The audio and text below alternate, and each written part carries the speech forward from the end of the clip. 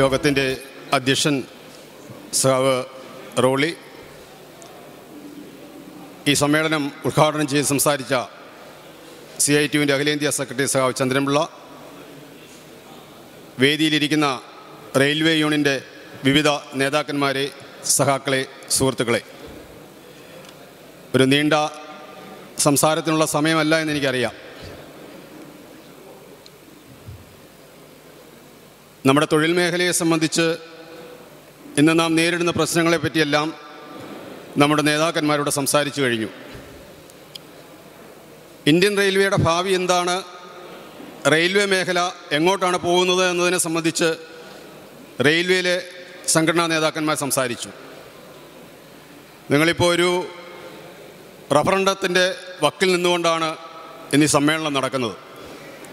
എന്നാൽ റഫറണ്ടം എന്ന് നടക്കുമെന്നോ എപ്പോൾ നടക്കുമെന്നോ പ്രവചിക്കാവുന്ന സാഹചര്യമല്ല, അത് നീണ്ടുപോയിരിക്കുകയാണ്.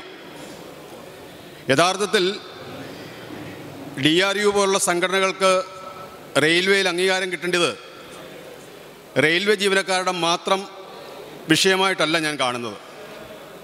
കാരണം കേന്ദ്ര ഗവൺമെൻറ് മേഖലയിലെ ജീവനക്കാരിൽ ഏതാണ്ട് 18 ലക്ഷമെന്നൊക്കെ പറയുമെങ്കിലും ഇപ്പോൾ ഒരു 12-13 ലക്ഷം റെയിൽവേ ജീവനക്കാരുണ്ടാവും. ഏതാണ്ട് നല്ലൊരു ശതമാനം റെയിൽവേ ജീവനക്കാരാണ്.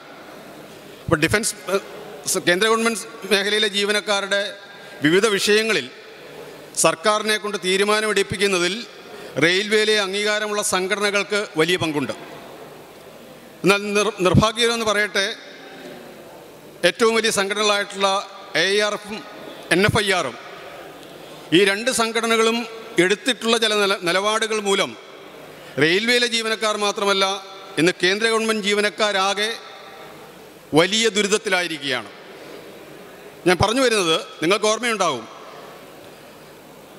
2016 ജൂലൈ മാസം 11-ാം തീയതി നമ്മളൊരു അഖിലേന്ത്യാ പണിമുടക്കിന് ആഹ്വാനം ചെയ്തു.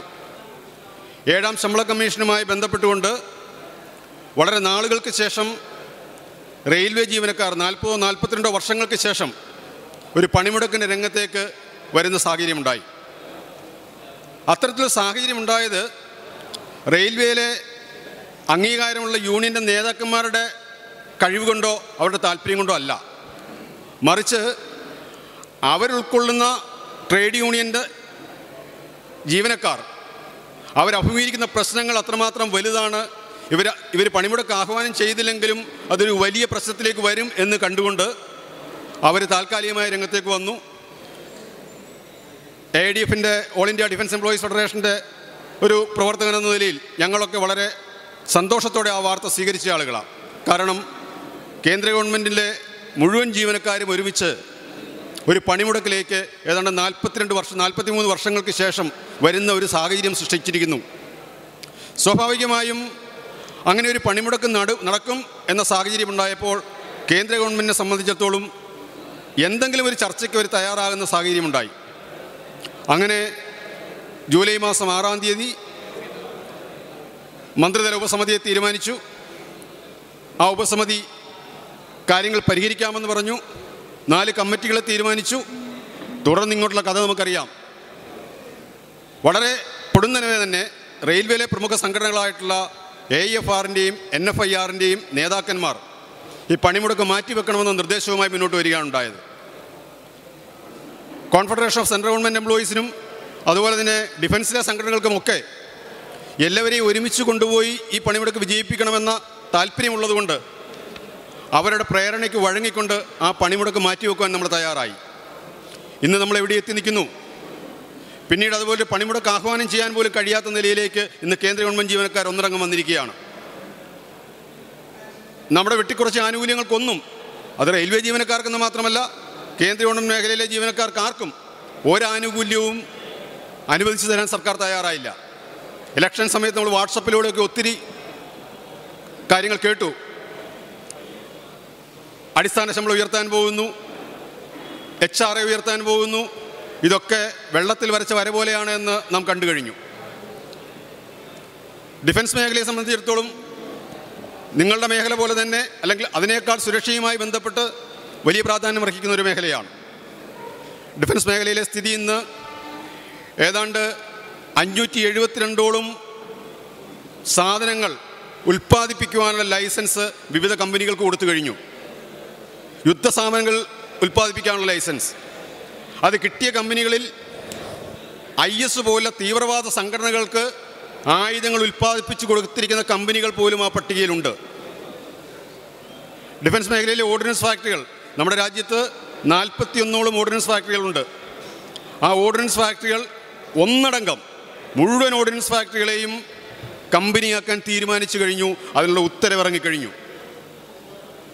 കമ്പനിയായാൽ സംഭവിക്കാൻ പോകുന്നത് ഏതാണ്ട് 82,000 വരുന്ന ജീവനക്കാർ കേന്ദ്ര ഗവൺമെൻറ് മേഖലയിൽ നിന്ന് പുറന്തള്ളപ്പെടുകയാണ്. അവർ കേന്ദ്ര സർക്കാരിൻ്റെ ജീവനക്കാരായി തുടരാൻ കഴിയാത്ത നിലയിലേക്ക് മാറുകയാണ്. നമുക്കറിയാം BSNLൻ്റെ അവസ്ഥ. P&D ഡിപ്പാർട്ട്മെൻറ്റിനെ വിഭജിച്ചുകൊണ്ട് BSNL വേറെയാക്കിയത് വഴി ഇന്നതിൻ്റെ അവസ്ഥയോടെ എത്തി നിൽക്കുന്നു എന്നറിയാം. കരാർ ജീവനക്കാർക്ക് ശമ്പളം കൊടുക്കുന്നില്ല, പെൻഷൻ കിട്ടാതായിരിക്കുന്നു, ശമ്പള പരിഷ്കരണം നടക്കുന്നില്ല, ആളുകളെ വെട്ടിക്കുറച്ചുകൊണ്ടിരിക്കുന്നു. ഇത്തരത്തിൽ ഓർഡിനൻസ് ഫാക്ടറികളെ ഒന്നടങ്കം സ്വകാര്യവൽക്കരിക്കുവാനുള്ള ഓർഡർ ഇറങ്ങിക്കഴിഞ്ഞപ്പോൾ സ്വയമേവ പ്രതികരണം ഉണ്ടായി വന്നു. 1-ാം തീയതി മിനിഞ്ഞാന്ന് 41 ഓർഡിനൻസ് ഫാക്ടറികളിലെയും മുഴുവൻ ജീവനക്കാരും, അവിടെ INTUC എന്നില്ല, AIDEF എന്നില്ല, BMS എന്നില്ല, BMS അടക്കമുള്ള ആളുകൾ, BMSൻ്റെ ട്രേഡ് യൂണിയൻ അടക്കമുള്ള ആളുകൾ സമരരംഗത്തേക്ക് വന്നു കഴിഞ്ഞുകൊണ്ട് നോട്ടീസ് കൊടുത്തിരിക്കുകയാണ്. 1 ദിവസത്തെയോ 2 ദിവസത്തെയോ സമരമല്ല. ഓഗസ്റ്റ് മാസം 20-ാം തീയതി തുടങ്ങി സെപ്റ്റംബർ മാസം 19-ാം തീയതി വരെ 1 മാസം നീണ്ടു നിൽക്കുന്ന പണിമുടക്ക് സമരത്തിന് ആഹ്വാനം ചെയ്തിരിക്കുകയാണ്. ആ നോട്ടീസ് കൊടുക്കാൻ പോയതിൻ്റെ കൂട്ടത്തിൽ തൊഴിലാളികൾ മാത്രമല്ല, തൊഴിലാളികളുടെ കുടുംബാംഗങ്ങളും കുഞ്ഞുങ്ങളും അടക്കം മുഴുവൻ ആളുകളും കമ്പനി വളഞ്ഞുകൊണ്ടാണ് നോട്ടീസ് കൊടുത്തിട്ടുള്ളത്. അത്തരത്തിലുള്ള വലിയ വലിയ വിഷയങ്ങളിലേക്കാണ് അടച്ചുപൂട്ടുന്നതെന്ന് കാരണം കാണിച്ച് ഗവൺമെൻറ്റിൻ്റെ അനുമതി വാങ്ങണം. അല്ലാതെ ഒരു മുതലാളിക്ക് തോന്നിയ പോലെ കമ്പനി അടിച്ചു കൂട്ടാൻ പറ്റില്ല. ഇന്ന് നിൽക്കുന്ന നിയമം അതാണ്, ഫാക്ടറീസ് ആക്ട് അനുസരിച്ച്. ആ 300 തൊഴിലാളിയിൽ 100 എന്നുള്ളത് 300-ൽ കൂടുതലെന്നാക്കിയിരിക്കുകയാണ്. ഇനി മുതൽ ഈ ബില്ല് പാസ്സാകുക വഴി 300 പേരിൽ കൂടുതലുള്ള ഫാക്ടറികൾ മാത്രം ഗവൺമെൻറ്റിന് അനുമതി നേടിയാൽ മതി എന്ന് പറഞ്ഞാൽ ഏതാണ്ട് 70% ഫാക്ടറീസ് ആക്ടിൻ്റെ കീഴിൽ വരുന്ന ഫാക്ടറികളും ഇതിന് പുറത്താകുകയാണ്. അവിടെയും കൊണ്ടുവന്നിരിക്കുന്നു. ഇനി 400-ഓ 500-ഓ ഉണ്ടെന്നിരിക്കട്ടെ, അതിനെ 2 യൂണിറ്റായി പ്രത്യേകം രജിസ്റ്റർ ചെയ്യാനുള്ള സൗകര്യം ഈ നിയമം വഴി കൊണ്ടുവന്നിരിക്കുകയാണ്. അങ്ങനെ ഞാനതിന് വിശദാംശങ്ങളിലേക്ക് പോകുന്നില്ല, സമയം ഒത്തിരി ഏറെക്കുറെയായി. അത്തരത്തിൽ മുഴുവൻ മേഖലയും സ്വകാര്യ കുത്തകകൾക്കും കോർപ്പറേറ്റുകൾക്കും അവരുടെ സൗകര്യപ്രദമായി കൊണ്ടുപോകാനുള്ള സാഹചര്യത്തിലേക്ക് എത്തിയിരിക്കുകയാണ്. പെൻഷൻ എന്ന് പറയുന്ന കൺസെപ്റ്റ് നമുക്കറിയാം, അതുതന്നെ ഇല്ലാതായി കഴിഞ്ഞു. ഇന്ന് പെൻഷൻ കിട്ടുന്നവരെക്കാൾ കൂടുതൽ ആളുകൾ പെൻഷൻ NPS വന്നു കഴിഞ്ഞു. കേന്ദ്ര ഗവൺമെൻറ് സർവീസിൽ 55%-ലധികം ആളുകൾ ഇന്ന് NPS ആണ്. കേവലം 45% ഉള്ളൂ. ഒരു 4 കൊല്ലം കൂടെ കഴിയുമ്പോൾ അത് കേവലം 10% ചുരുങ്ങും. അങ്ങനെ വന്നു കഴിയുമ്പോൾ നിലവിലുള്ള PFRDA നിയമത്തിൽ വെച്ചിരിക്കുന്ന വ്യവസ്ഥ, രാജ്യത്ത് നിലനിൽക്കുന്ന ഏത് പെൻഷൻ ഫണ്ടും PFRDA അതോറിറ്റിയുടെ കീഴിൽ കൊണ്ടുവരാം. നമ്മളിവിടെ ഇരുന്ന് 4 കൊല്ലോ 5 കൊല്ലോ കഴിഞ്ഞോ പിരിഞ്ഞു പോകുമ്പോൾ പെൻഷൻ കിട്ടും എന്ന് കണക്ക് കൂട്ടുന്ന ആളുകൾ പോലും കിട്ടാത്ത സ്ഥിതിയിലേക്ക് പോവുകയാണ്. ചന്ദ്രമല സാഹ് ഇവിടെ സൂചിപ്പിച്ചു, പെൻഷൻ എന്ന് പറയുന്നത് ഒരു മരീചികയായി മാറിക്കഴിഞ്ഞു. അത്തരത്തിൽ എല്ലാ മേഖലയും വരിഞ്ഞു കിട്ടുന്ന സംവിധാനങ്ങളുമായി മോഡി സർക്കാർ മുന്നോട്ട് പോവുകയാണ്. ഇവിടെ വേറെ യാതൊന്നുമില്ല. നമ്മളിത് കണ്ട് നിരാശപ്പെടേണ്ട കാര്യമൊന്നുമില്ല. ഇന്ത്യൻ തൊഴിലാളി വർഗം ഇത്തരം കാര്യങ്ങളെ ചെറുത്ത് തോൽപ്പിച്ചിട്ടുണ്ട്. അവിടെ നമ്മുടെ ഐക്യമൂട്ടി ഉറപ്പിച്ചുകൊണ്ട്, മുഴുവൻ ആളുകളെയും നമ്മുടെ വിഷയങ്ങളെ പറഞ്ഞ് പഠിപ്പിച്ചുകൊണ്ട്, മനസ്സിലാക്കിക്കൊണ്ട്, നമ്മുടെ സംഘടനയ്ക്ക് അംഗീകാരം കിട്ടേണ്ടതിൻ്റെ ആവശ്യകത എന്താണെന്ന് പറഞ്ഞ് മനസ്സിലാക്കിക്കൊണ്ട് ഒരുമിച്ച് നിർത്താൻ കഴിയുന്നിടത്ത് ഇന്ത്യൻ തൊഴിലാളി വർഗത്തിന് മുന്നേറാൻ കഴിയും. അങ്ങനെ തൊഴിലാളി വർഗമാണ് എല്ലാ സ്ഥലങ്ങളിലും മാറ്റങ്ങൾ ഉണ്ടാക്കിയിട്ടുള്ളത്.